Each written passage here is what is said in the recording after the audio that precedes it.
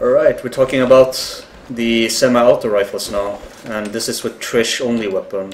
So she has this M4 Garand or whatever she called it. I got a skin for it, looks like a Lego. The weapon is pretty good actually. This relies a lot about not getting hit first, because if you get hit, you're gonna get the aim punch. And with this weapon, you can tap.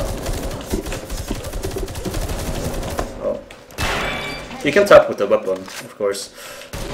It's a precision weapon, so with your distance, you're gonna wanna tap. You can hold down the weapon as well, but I don't really recommend it. It's situational, really situational. If you're really close combat, then maybe. Aim down sight, it's pretty accurate.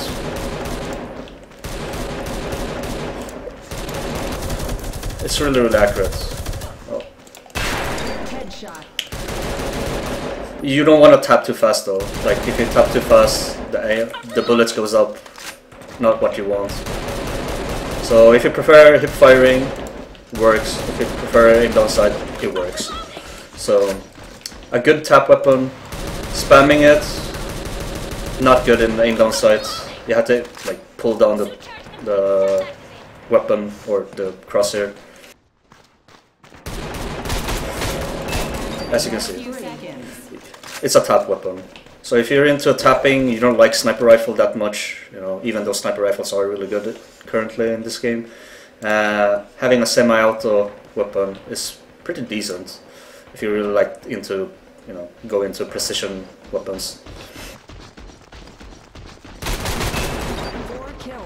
Takes about what, 4 to 5 bullets to kill.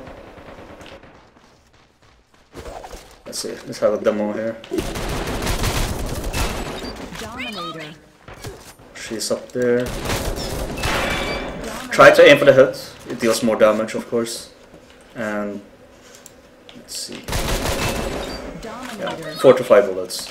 So you want to hold your angles, because this weapon is not for gun and run. It's more of a stand and shoot.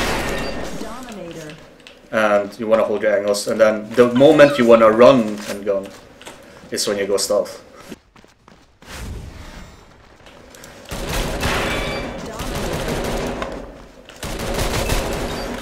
So tapping like that works, but run and gun, no.